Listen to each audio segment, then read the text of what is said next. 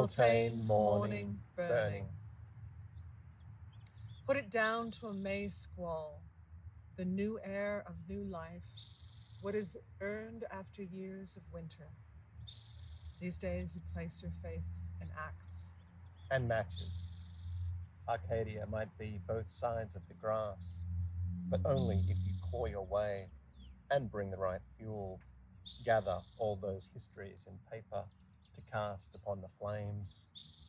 For years they have clung to basement dust, blighting the air with their tendrils of trauma. The stalkers, the abusers, the ones who earned their own files. Today, in the back garden, glinting in a sea of dandelions, you feed bright the flames with the pages of your past, watching as they curl to ash. A Beltane morning burning. Send it off to the four great winds to be transmuted by the spirit of fire, to cleanse the present of the past. So there will be only we two, and the sun above the cove, and all the colour, and all the light. And each day, a new day, like this one, now. So let it burn.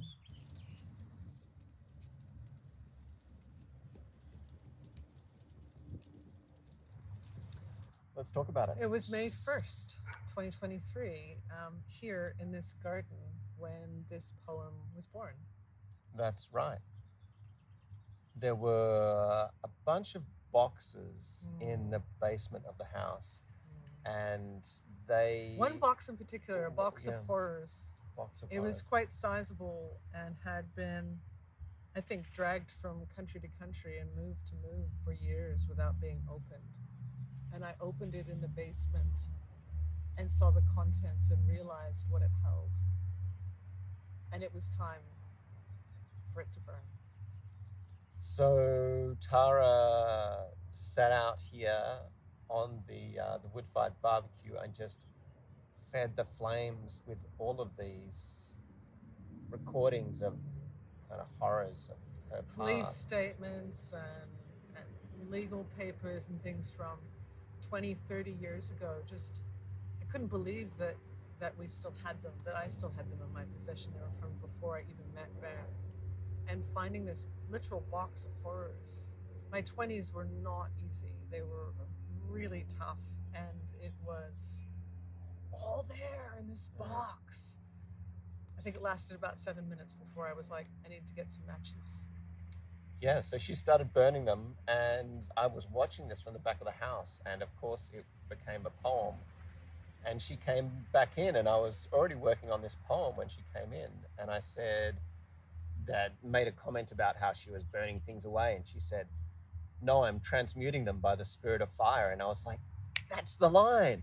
So we were already writing the poem together before she even realized it was a poem. That's right. And that's what I knew was happening.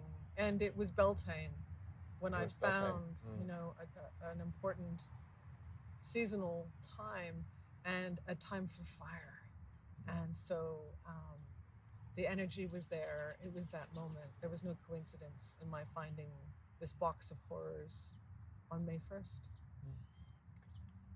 And it's been great because we don't collaborate a lot on work. But on this, the collaboration started from the very beginning. Like, it was already a mutual process. And so we just bounced it back and forth together and had a great pleasure putting it together.